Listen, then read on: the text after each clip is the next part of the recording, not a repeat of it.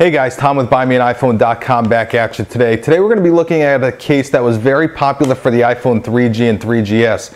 And I think that this case is going to be very popular for the iPhone 4 also. Okay, today we're going to be looking at the Seidio Innocase. Okay, this is the Seidio Innocase II for the iPhone 4, and it comes with a combo holster. Okay, you can either buy these separately or you can buy them as a combination. Now, if you guys buy these separately, they're $29.95 each, but if you buy them as a combo, the case and the holster, they are $49.95. So I think that's a pretty good deal. Guys, the Seidio Innocase II is a slider style case, and we're gonna move over to the close-up camera, get that going. We're gonna do that right about now. So first, what I wanna go over on the case is on the inside of the case. As you know, Seidio is very well known for their felt on the inside of the case. So as you can see, okay, there's very, very rich felt in here. So your iPhone is not gonna get scratched up.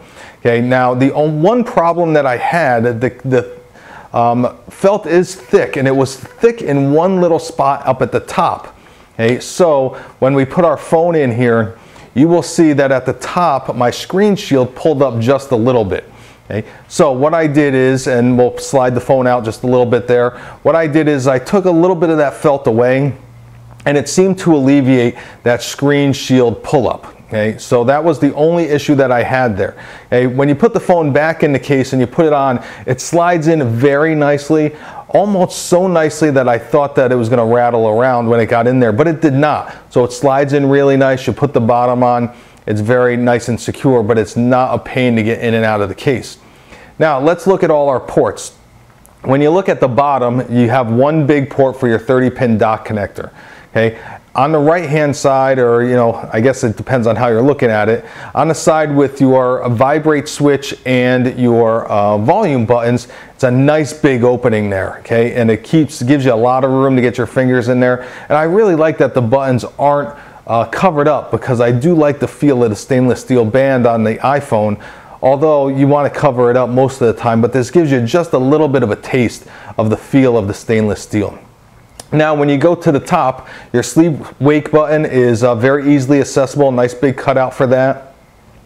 Where your headphone jack is and your secondary microphone, nice cutout for that. Guys, I haven't had a problem getting any headphones in here. I keep 8 or 9 sets of headphones around the house, so I have not had a problem with any headphone jacks there. Okay. Now moving around, as you can see on the back, okay, it is a nice matte finish. Okay.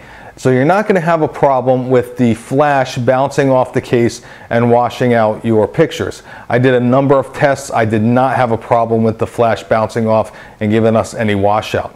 As you can see also, Seidio paid special attention to this camera hole and flash hole. As you can see here on the Innocase 2, it has a piece of plastic that goes right down the middle of it. I'm not sure why they put that there, whether it's for protection or maybe that has something to do with the flash not bouncing across the lens. Okay, but very high attention to detail. So there is a little piece of plastic that separates the camera from the flash. And as you can see, it's got this nice design here.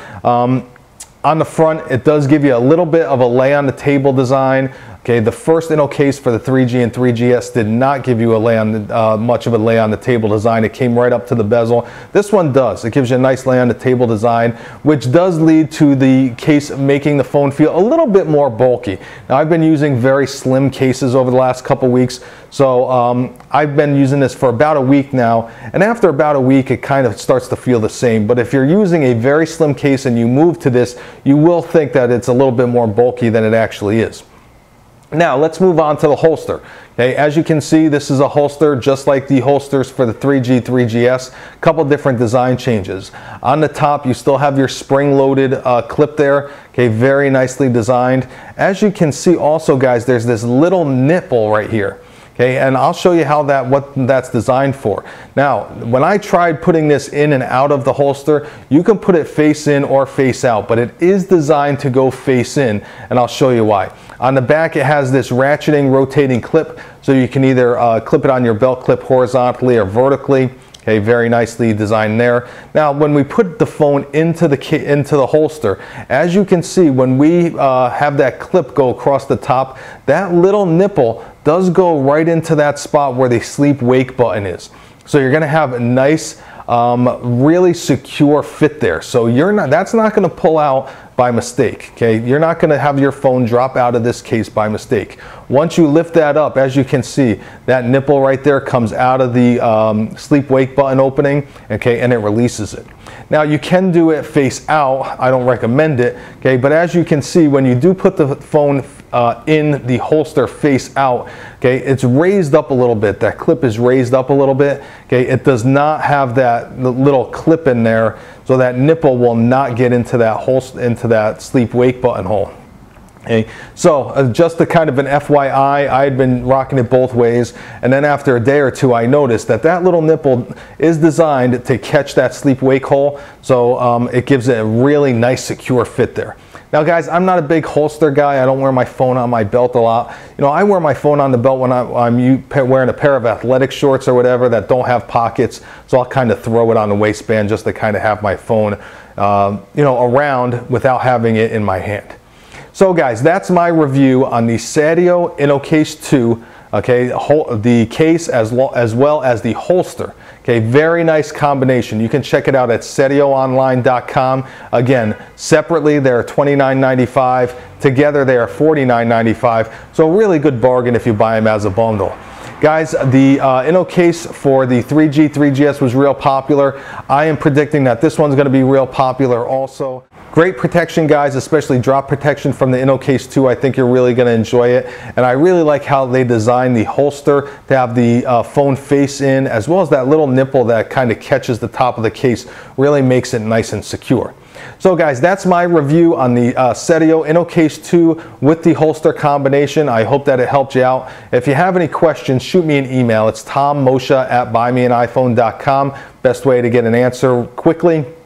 Follow us on Twitter. It's twitter.com/BuyMeAnIPhone. If you want to follow me personally, it's twitter.com/NerfSqueezer. Okay, check out our Facebook fan page. And as always, don't forget our Stick Cam show. It's every other Saturday night, 11 p.m. Eastern Time, 8 p.m. Pacific, and we always have a great guest, great interview. We give away lots of prizes, and we just talk really cool tech talk. So guys, again, thanks for watching. I hope it helped you out. Thanks for your support. As always, have a great day, and we will see you in the next video.